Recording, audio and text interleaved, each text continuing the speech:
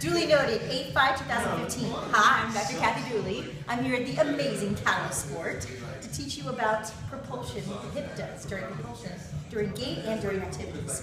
So propulsion is when on the back leg you're toeing off, so you're pushing the hip into external rotation, extension, and abduction.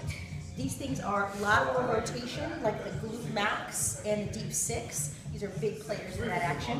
Hip extension, which is glute max and hamstring mediated. And being able to fully be able to pull the hip into that position is really pushed by the calf.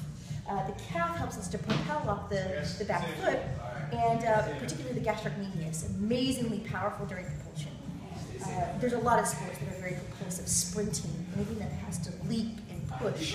So knowing what the hip should do relative to the thorax is a pretty big deal.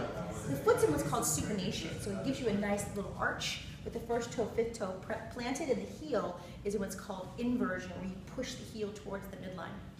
The hip is actually moving away from the thorax. The thorax is moving more towards rotation to the left in my hip, and this hip is moving more to the right. So these things should uncouple. If this is hard for your athlete to do, to be able to uncouple these pieces, it can lead to hip pinching, excessive use of the calf during propulsion. So people can end up with calf strains, calf tightness during push-off. They can also end up with some hip issues, maybe even IT band syndrome from not pushing off the back leg properly.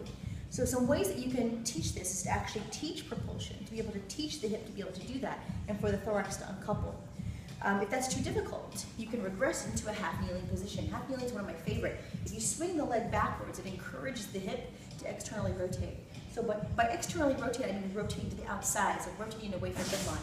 So you move the hip outwards, yeah? The hip abducts, meaning it goes away from midline. It's kind of like being abducted by aliens. You go away from Earth. So you go away from your center.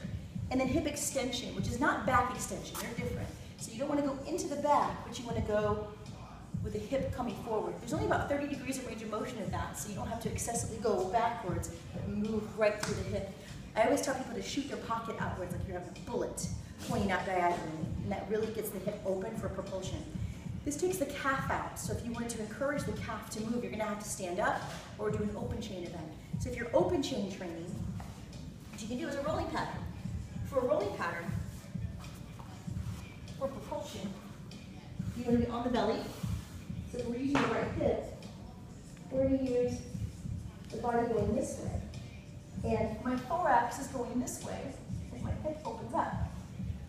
So my thorax stays to the right, and I move my body over to the right as I'm pushing my thorax to the left to uncouple those actions.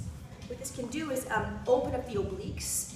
If the obliques are the tight spot, then you want to look at my pendular stretches that are on the drdooleynoted.com website and also on the Dr. Dooley Noted YouTube page. If the oblique is the tightness, that can really prevent you from uncoupling the thorax at the hip. You can also look at the rolling pattern as a separate unit during the crock and roll, which is also a video. But assessing propulsion is a very big deal for people that have this calf tightness. Doing open chain can get someone's calf to relax a little bit and teach and encourage the hip and thorax to move as a unit. You can also take the calf out by doing a little bit more half kneeling.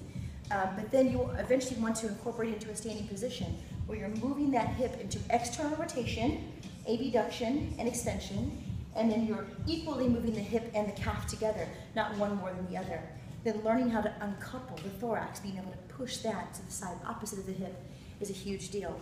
Try the rolling, try the pendular stretching, try the half kneeling. They're all going to help you with propulsive events like sprinting, like jumping, like leaping. I hope this helps. This is gait propulsion for the hip involving the calf. And if you have more questions, we just keep them coming to Dr. Dooley Noted and also to drkathydooley@gmail.com. Bye.